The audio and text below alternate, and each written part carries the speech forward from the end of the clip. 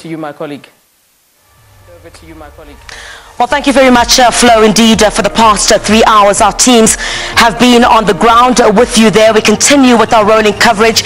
Good evening, I'm Criselda Lewis. Thanks indeed for joining us here for a full view of the day's events. As prep for tonight, as we're edging closer for the ukutshalwa kwengonyama yesizwe samaZulu, King Goodwill Zwelithini Zulu.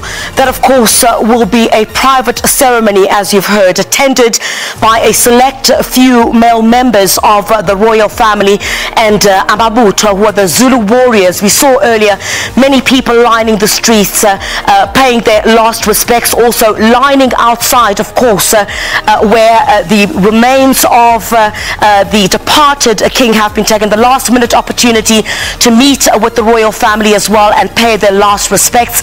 The body, of course, of His Majesty King Goodwill Zwelithini Zulu arriving from the local mortuary to the Kwakhethomthandayo Royal Palace, the home of the departed monarch, and that was also the home of his father. I'm not alone tonight. Joining me for tonight's broadcast, SABC News anchor Thabiso Sithole and SABC political editor Mswandile Mbeje. Shandu Jobe, good evening to you. Thanks indeed for joining us this evening. I'll start with you, of course. We could see Thabiso from the pictures on our screens this afternoon, if not thousands of people lining the streets to pay homage to the departed king. Clearly significant of where we are now. Indeed, Criselda, maybe before we continue, thank you very much indeed for joining us. To the full view on SABC News channel. Isilo Sikoteme, Isilo Samazulu, Isilo Sabantu Bonke, Mzwanele Mbeje Bafo. It's an interesting day. The landscape in Africa has changed. The political land space has changed. Abanye abantu bangathi isilo samabandla akusiye umuntu wepolitiki.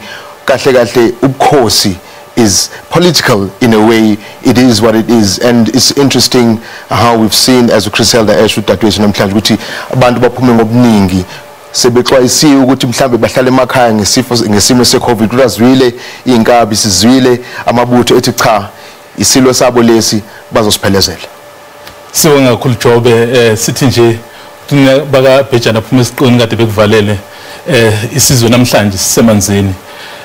But what it means is that we are soon to turn a new page, because what has been happening today, we are basically finalizing the last chapter. And you and I and many of us so have never witnessed this. This last happened in 1968. I mean, most of us who have been around can only remember one king, and one king alone, King Goodwill Zwelithini Zulu. But this marks a very interesting history or situation. I know that as we are preparing to lay him to rest this evening, to Umjala, as it's said in isiZulu.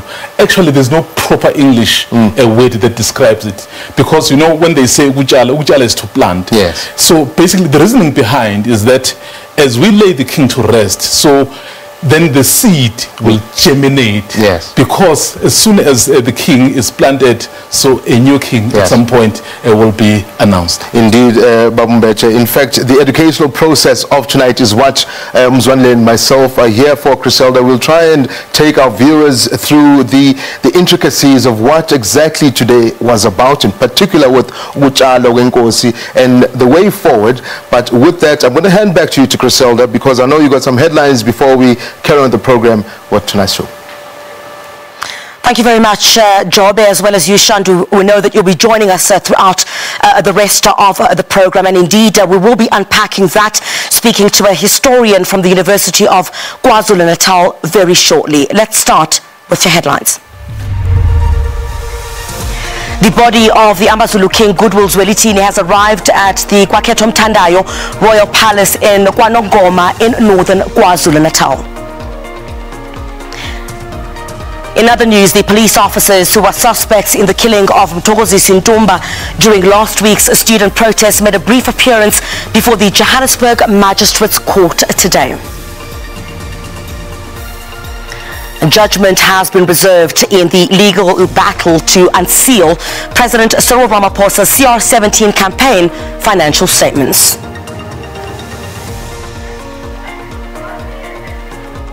Wena wendlovu ayethe abashongo la dumisa abashongo la dumisa abashongo wesuleli phezu bathi ushila